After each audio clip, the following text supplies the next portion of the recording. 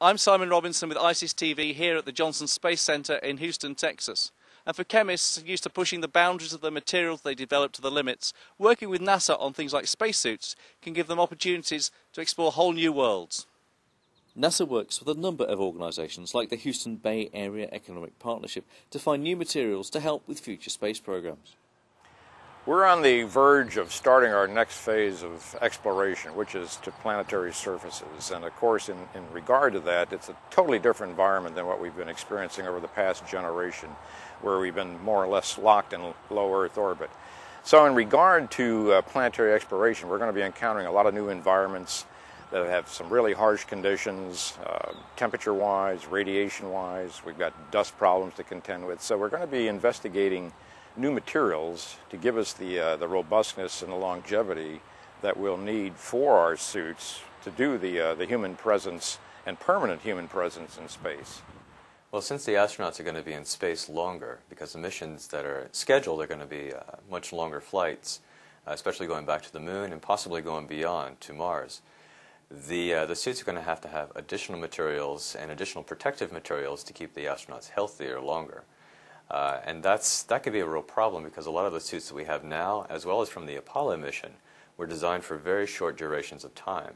And it's a learning process with a lot of these materials that are manufactured. We figured out very early that a lot of the suits didn't quite block as much radiation as possible or as necessary. So getting sick in outer space is usually not very fun. I don't know, I don't speak from experience, but getting sick in outer space is not very fun.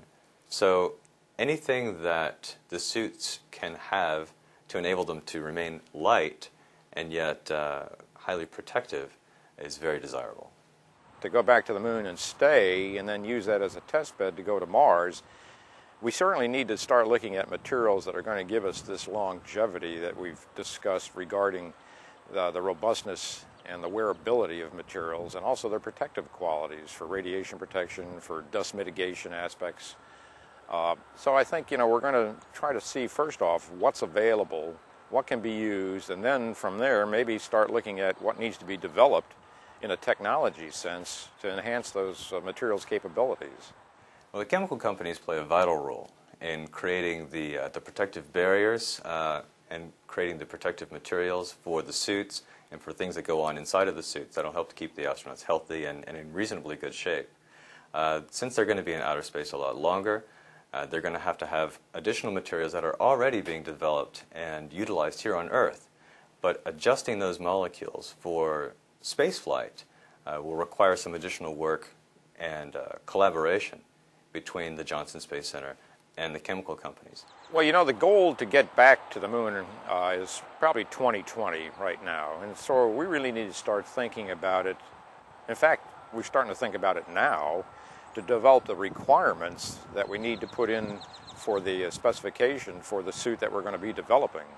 So between now and probably, I guess, 2012, we'll be looking at requirements definition. And then, of course, between 2012 and 2020, we'll start actually doing some really hard-nosed development work. The size of the companies that we're dealing with could be the larger multinationals to the smaller mom-and-pop operations.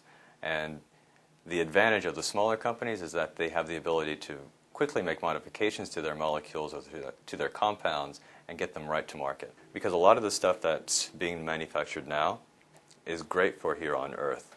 But utilizing it outside of the Earth's atmosphere, molecules tend to do very funny things. And that's where a lot of the R&D that smaller companies can provide, because they can move so much faster. That would greatly benefit the space program. So for chemical companies, working with NASA can lead to exciting opportunities to develop new materials that could lead to a giant leap for mankind.